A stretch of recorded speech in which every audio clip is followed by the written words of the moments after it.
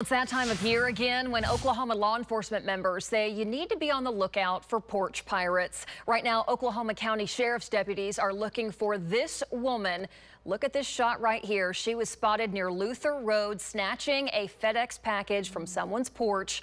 The homeowner actually caught her in the act and says she then dropped the package and ran to this white Hyundai four-door sedan where a driver was waiting to pick her up.